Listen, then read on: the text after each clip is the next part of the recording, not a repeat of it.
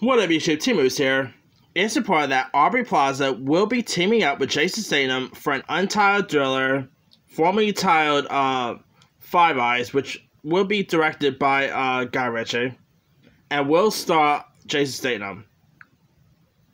The film will be released by STX Entertainment, and the story follows MI6 guns and SEAL agent, played by Statham, who is recruited by a global intelligence alliance to track down and stop the sale of a deadly new weapon technology that threatens to disrupt the world order. Relentlessly paired with CIA high-tech expert,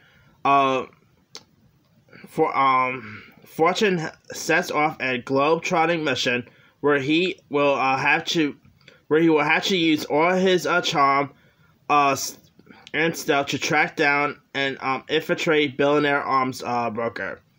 No word on who Plaza's gonna be playing, but interesting. I mean, I've always liked Aubrey Plaza. You know, ever since I saw her in Funny People. Of course, she is best known for Parks and Rec.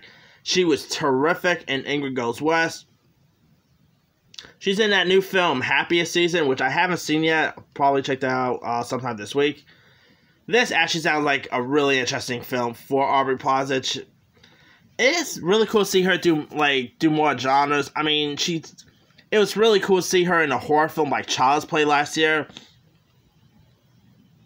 You know, it was also it's pretty cool to see her do comedy, dramas. The girl has some really cool range, and I think she's gonna be really. And seeing her pair up with Jason Statham could be interesting to watch.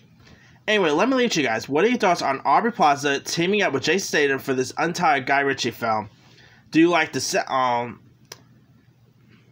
of it? You know, are you a fan of Aubrey Plaza? Drop comments below. Don't forget to like, subscribe, hit that bell for more notifications. This is T-Moose signing off.